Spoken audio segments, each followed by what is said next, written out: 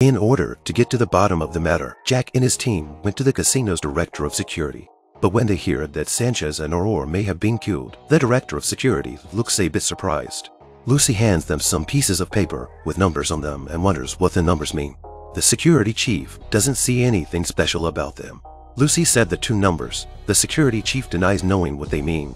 Jack thinks Sanchez and Aurora are probably investigating a $600,000 gambling scam.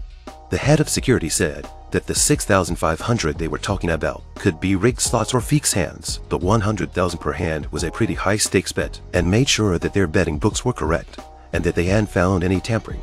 Jack wonders, what about your competitors? The head of security says he needs to ask if anyone knows what they're investigating so we can narrow it down.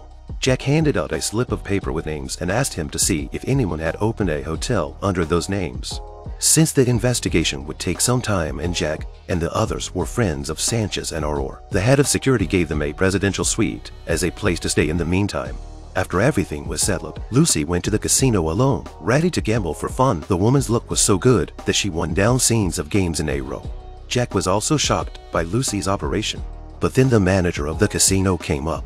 He gave Lucy the tickets to the concert, apparently to invite Lucy to listen to the concert, but in fact is afraid that Lucy continued to play the casino lost too much. Of course Lucy knew what the other party was thinking, but for the sake of the head of security for them to open that big house, Lucy finally chose to leave the gambling tables.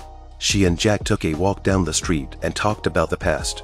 Lucy said she had been looking for Jack when she first left the army, but had heard from his neighbors that Jack had gone on a trip and didn't know where he was.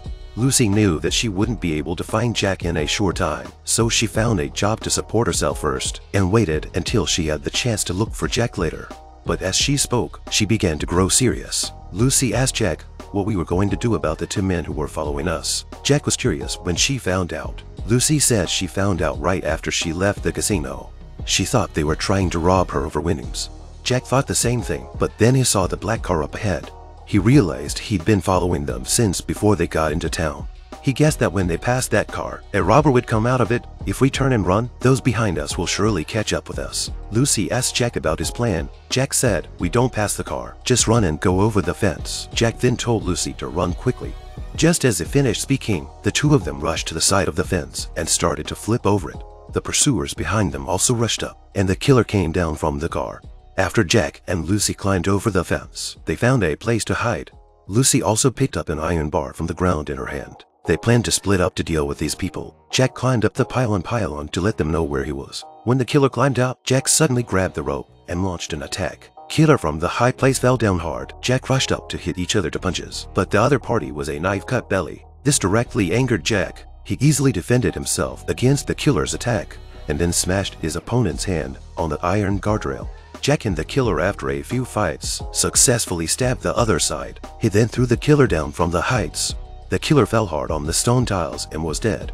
On the other side, Lucy also launched a surprise attack on a man. She swung her crowbar in such a way that the other man was unable to fight back. The other assassin opened fire. Lucy was quick and blocked the bullets with her opponent. At that moment, Jack suddenly rushed out and pounced on the killer.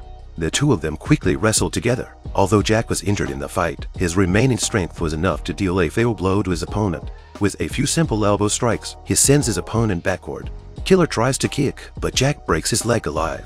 Jack then dragged the killer to the cement and slowly pressed his face into the wet cement. In a short time, the killer lost his breath.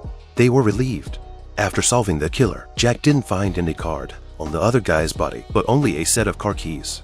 So he decided to take a look at the other party's car. Soon Lucy found a file from the other party's car, all that information of their team members. Obviously the other party has done enough homework.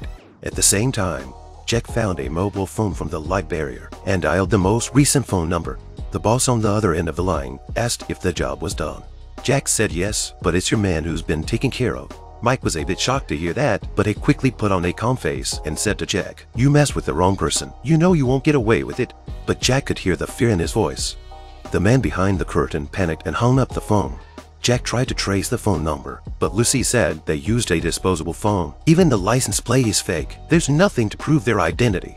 I thought the trail was over, but Lucy found a car park pass from the car with the exact address and time. Before leaving, the two threw the bodies into the factory slurry pool to erase all traces of the men.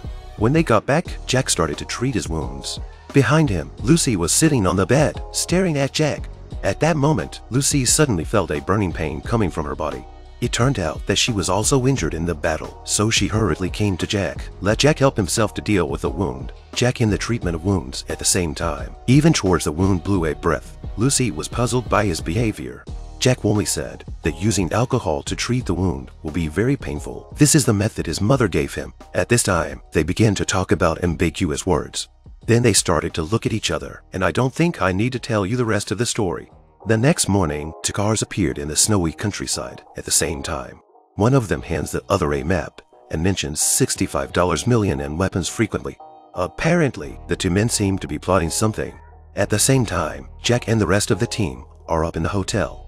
While they were thinking about how to follow up the clues they got last night, there was a sharp knock on the door. It turned out to be the head of security, who was looking for them because he had a very important piece of information. The head of security told them that the Atlantic City Police Department, which he had commissioned to investigate the incident, had found two bodies in upstate New York in the vicinity of where they had found Calvin dead. And from the decomposition of the bodies, they had been left there for some time. Jack took the file from the head of security and opened it to find that it contained photos of their lost teammates, Sanchez and Aurora. The successive murders of his teammates had finally angered the big guy. We can only predict how explosive the next episode will be. I'm Zero Sense Film. If you liked this video, please give it a thumbs up, comment and subscribe to my channel. See you in the next video.